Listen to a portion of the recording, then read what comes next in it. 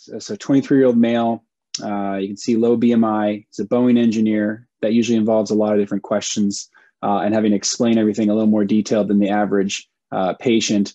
So pretty active, pretty standard for at least the Seattle area. So he's had recurrent damage from continuing athletics. It's kind of a 2-year problem.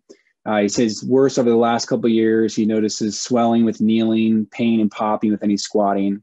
Again, not more of a recurrent injury, no previous surgeries. And really his whole main goal was, I want to go back to doing these sports that I love and I just can't do them. Next slide. So again, just jumping around. So my concerns with the story, the 2 years of pain in someone who's pretty young and active is concerning. The popping, but really for me, and because, the swelling and locking for someone who's young is not normal. And again, trying other adjuncts, different options, cortisone, hyaluronic acid, PRP, we've chatted about all those things. And then, usually trying physical therapy. And again, he came in having tried those things. And again, worry these symptoms. Again, if this swelling and locking happens, I do worry that sometimes that alone won't treat it, but it's something that still be aware of. And again, most of the time I have my patients at least try it. And you want to be, again, many times the smaller defects are more subtle and they may be completely asymptomatic. So the smaller defects tend to be less symptomatic, the larger ones more. So when you start feeling these symptoms, you think about it as a larger defect. All right, next slide. So again, normal standing alignment. In terms of the patellofemoral joint, he had no previous instability, no J sign. I mentioned before this patellar grind, popping, no real facet pain. So right here, you're thinking this is a really vague exam finding. And for trochlear defects, they tend to have these very vague exam findings and really always hard to pinpoint any direct pain. They usually just kind of point at their knee, at least at the front of the kneecap. So he had a moderate effusion on exam, good range of motion. Otherwise, everything was stable and no comorbidities. Next slide, please. So again, first thing in the office is x-rays. So he has this very small spur medially, relatively good alignment. I'm not seeing a lot of subluxation of the patella. And then, you can see from the PA view as well, no arthritic changes. Next slide. So, going on to MRI, we're kind of speed through this. The defect here, and these trochlear defects can be really hard to read. I mean, I was able to see a lot of them, but you don't always get to see all those. So reading these MRIs, especially the trochlear ones, are more challenging. This one measured roughly about 2 centimeters. The biggest thing for me is no bone edema. TTTG, so a little bit off at 13, but nothing majorly abnormal. And CD ratio is roughly 1.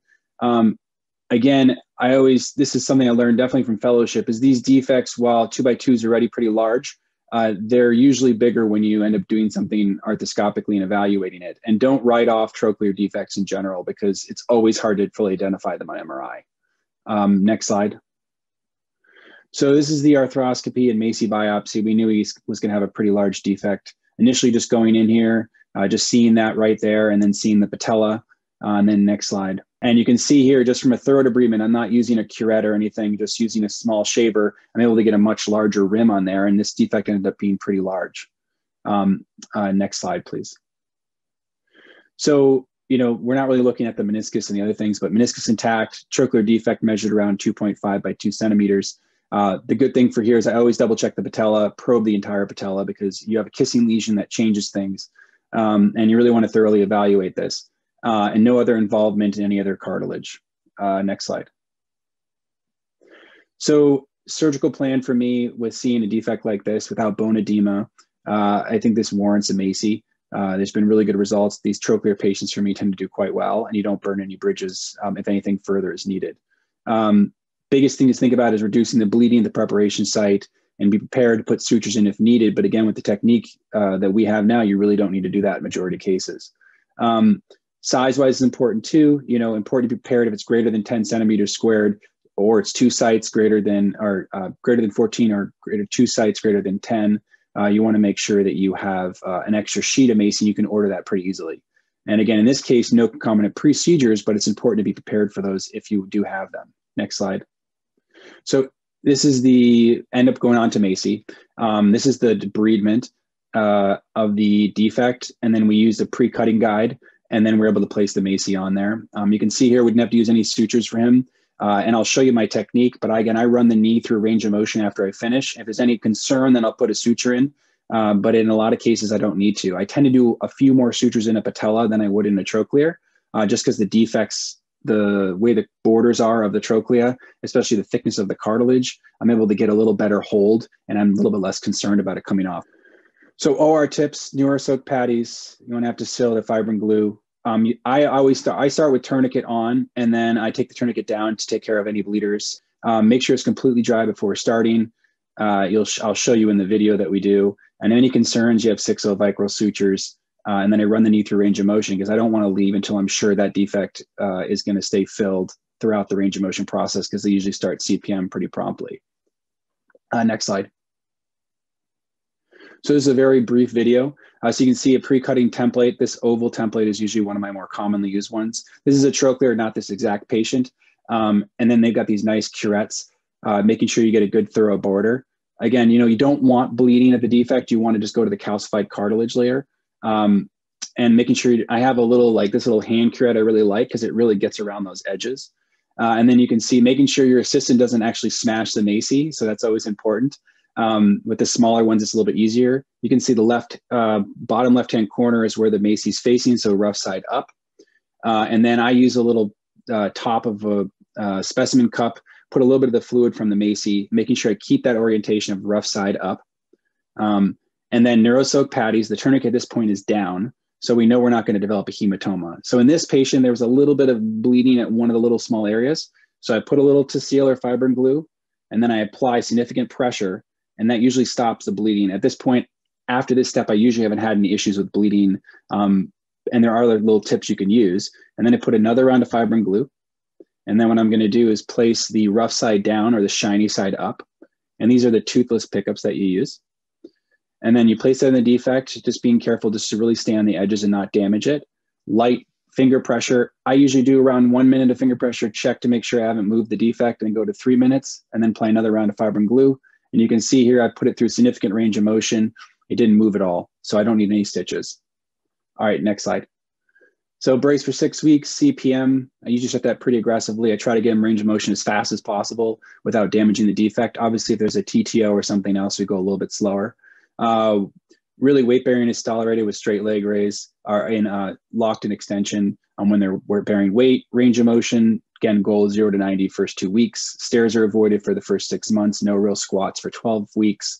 And most of this stuff is from the MACI website. Post-op status. So he returned at 9 months to all sports. He was incredibly happy. And he went back to basketball, et cetera. No full range of motion, no further swelling. So he was happy with his result. So at 0 to 3 months, you can see where the implant's at. So when you're telling people to do certain physical therapy regimens, it's important to know that, even at 3 to 6 months, this is not fully grown back. And so it's something to understand that, you're not fully remodeled till that 6 to 9. And so it's important to understand that they're still gaining the strength and gaining those things. And when you're seeing these patients at their interval follow-ups, that, they're not going to be immediately better in the first few weeks. It takes a while for the MACI to grow back, and it's very effective, but you just have to be patient and understand why you can't do those heavy squatting until 6 months. MACI, autologous cultured chondrocytes on porcine collagen membrane, is an autologous cellularized scaffold product that is indicated for the repair of single or multiple symptomatic full-thickness cartilage defects of the adult knee with or without bone involvement. MACI is intended for autologous use and must only be administered to the patient for whom it was manufactured. The implantation of MACI is to be performed via an arthrotomy to the knee joint under sterile conditions. The amount of MACI administered is dependent upon the size, surface in centimeters squared, of the cartilage defect. The implantation membrane is trimmed by the treating surgeon to the size and shape of the defect to ensure the damaged area is completely covered and implanted cell side down. Limitations of use. Effectiveness of MACI in joints other than the knee has not been established. Safety and effectiveness of MACI in patients over the age of 55 years have not been established. Important safety information.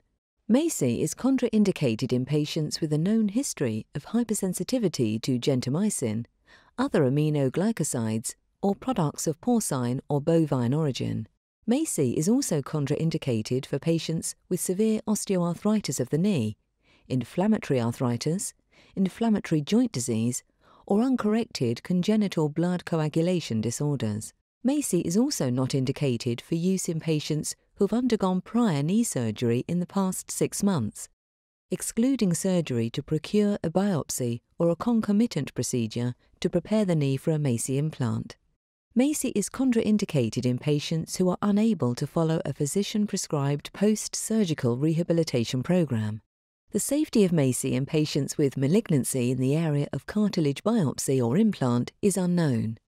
Expansion of present malignant or dysplastic cells during the culturing process or implantation is possible. Patients undergoing procedures associated with MACI are not routinely tested for transmissible infectious diseases. A cartilage biopsy and MACI implant may carry the risk of transmitting infectious diseases to healthcare providers handling the tissue. Universal precautions should be employed when handling the biopsy samples and the MACI product. Final sterility test results are not available at the time of shipping. In the case of positive sterility results, healthcare provider or providers will be contacted. To create a favourable environment for healing, concomitant pathologies that include meniscal pathology, cruciate ligament instability, and joint misalignment must be addressed prior to or concurrent with the implantation of MACI. Local treatment guidelines regarding the use of thromboprophylaxis and antibiotic prophylaxis around orthopedic surgery should be followed. Use in patients with local inflammations or active infections in the bone, joint, and surrounding soft tissue should be temporarily deferred until documented recovery. The MACI implant is not recommended during pregnancy. For implantations post-pregnancy, the safety of breastfeeding to infant has not been determined. Use of MACI in pediatric patients younger than 18 years of age or patients over 65 years of age has not been established. The most frequently occurring adverse reactions reported for MACI greater than 5% were arthralgia, tendinitis, back pain, joint swelling, and joint effusion. Serious adverse reactions reported for MACI were arthralgia, cartilage injury, meniscus injury, treatment failure, and osteoarthritis. For more information or to view full prescribing information, please go to maci.com.